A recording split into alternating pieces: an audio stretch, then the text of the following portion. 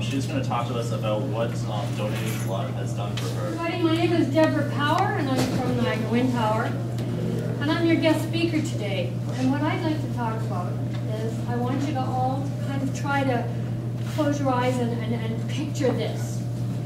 It's a stormy November night, and it's up in Timmins, Ontario. That's up near Georgian Bay. It's very, very cold up there. It's a small town of about 5,000 people. That's about 1/5 the size of Grimsby. And there's a girl with blonde hair, right, sitting on her hair, and she's been in the hospital for a month. This was her new life. She was told that there was no hope. Absolutely zero. They don't pull any punches. They don't tell you any lies. They say there is no cure for leukemia. None. There are no survivors prior to you. None. No survivors. Well, she was bound that she had to live in this hospital and get this torture every day. And that was her new life. From being an active grade 12 happy girl to this life. So what could she do? What could she do in this horrible situation? I'll tell you what I did. I made the best of it. Every day she had spinal tap, bone marrow extraction, multiple IVs. That was me back in '71. I put a smile on my face. I got through every day. Just got through everything. And after me, there's a 14-year gap where there are no survivors. So at this point in time, I am the longest living leukemia survivor on the planet.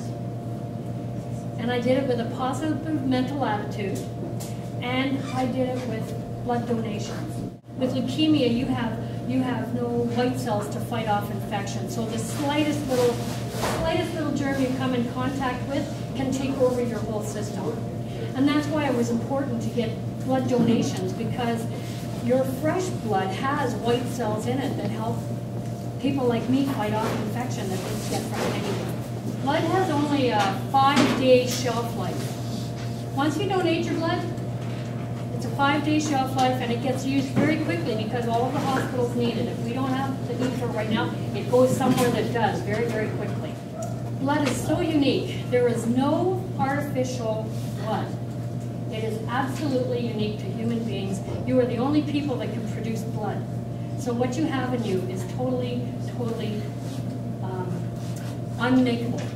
Like you can't, word I'm looking for, simulate blood. It's totally unique. My nephew, Rob, he was like this, the next Wayne Gretzky. He was a superstar hockey player out in Belleville. All the scouts were looking at him because he was so amazing.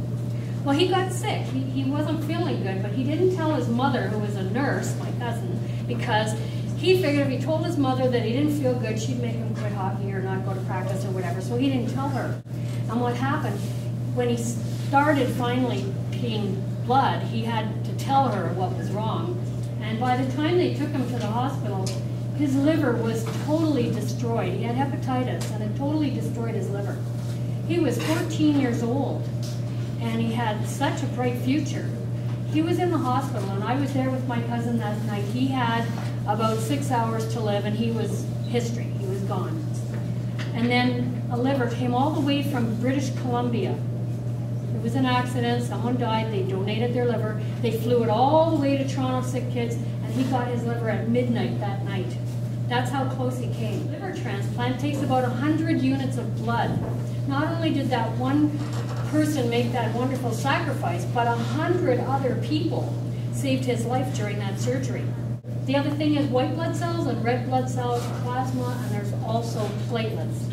Platelets are the things that stop you from bleeding. If you get cut or you're out in the football field and you get hurt, all the platelets in your body rush to that site and they make that wound close so that you don't bleed to death.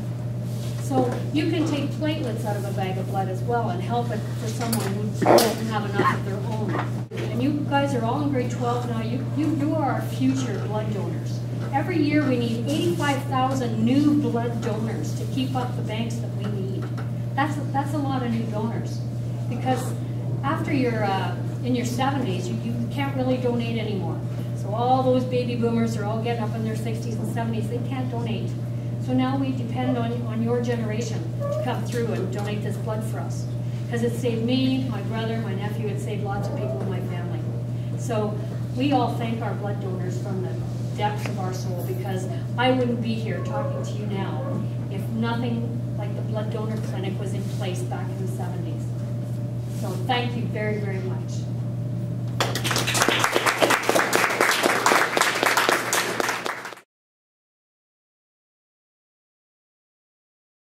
The eligibility criteria, basically like photo ID when you come in. So if you have a driver's license or health card, it'd be fantastic to bring it in with you.